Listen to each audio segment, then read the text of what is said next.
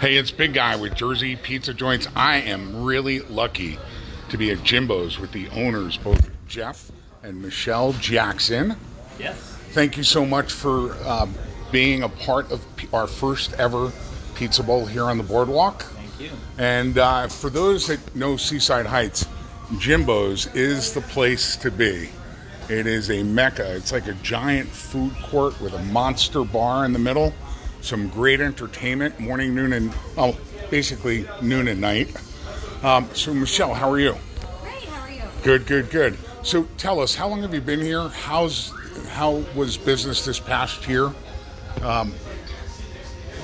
I mean, business was difficult with COVID and trying to work around regulations and staff shortages and all that. But, critical staff shortages, from what I've heard, right? But I mean, we did well, business-wise.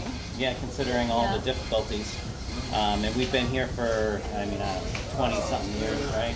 Well, we personally have been a part of Jimbos since it opened. Owner since like 2007. Yeah. Yeah. So that's a good long time. And then besides pizza, you also have various other food groups here, correct? Yeah. Yeah. Tacos, paninis, salads, and then all your normal things, sausage sandwiches, cheesesteaks.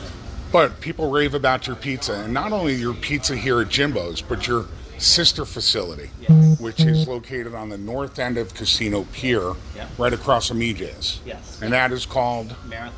Marathon Pizza? Steak and Potato Company.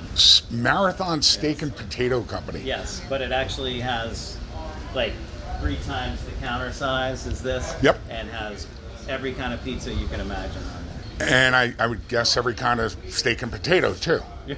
Yeah. Give or we take. Do a fair amount, but it's a lot of pizza. So being a part of the first ever pizza crawl, great charity. Really appreciate you guys giving your time, your effort to participate in this event. Thank you so much for joining us. Thank you. Thank you. Thank you. We're really excited. Thank you.